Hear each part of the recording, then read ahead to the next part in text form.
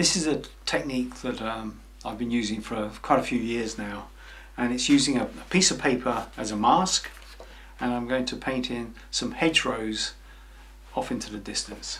So we use the foliage brush,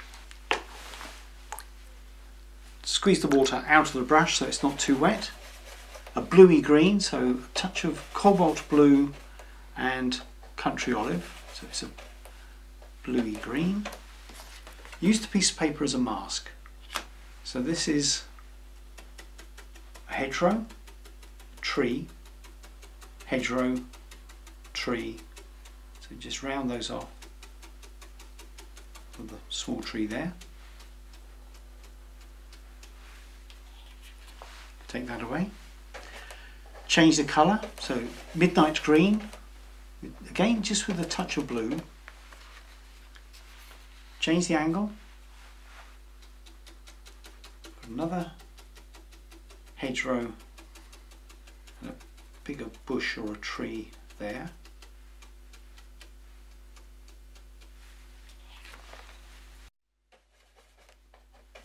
Some country olive, blue,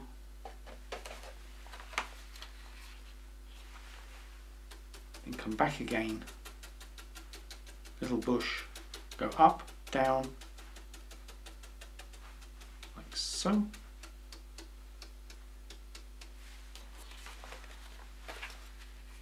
And in the foreground, again, just a bit of a hedgerow.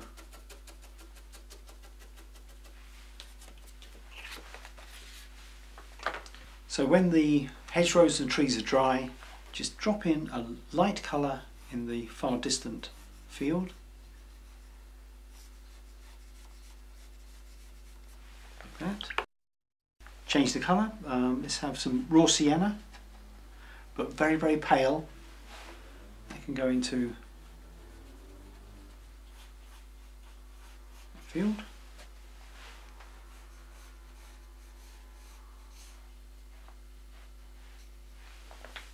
Some sunlit green, which is a yellowy green, that can go into the front field.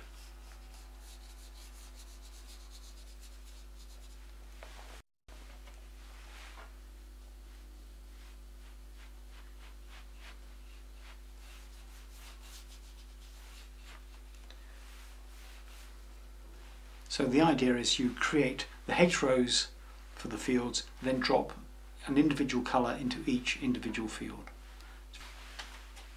You can also use a paper mask for doing, well, for creating an edge. I'm just going to use this maybe for the water's edge with some grasses and reeds growing. So use the straight edge, and then with the fang off I've used midnight green and country olive, and just flick up like that for some reeds and grasses.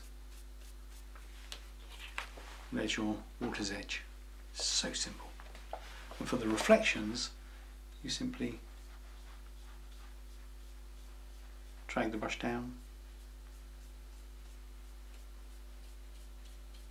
like that.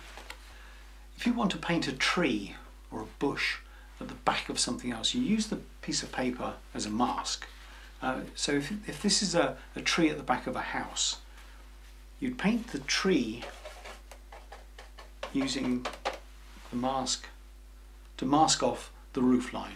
So the top of the roof,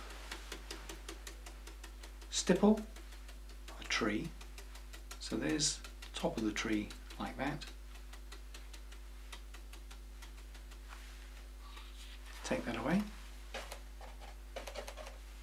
Change the angle.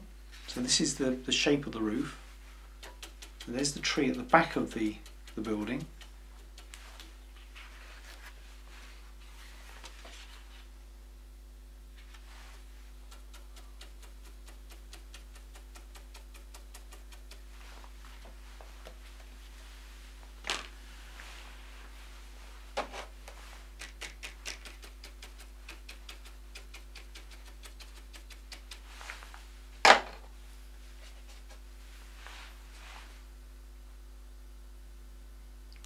Just tidy up with a brush if you need to.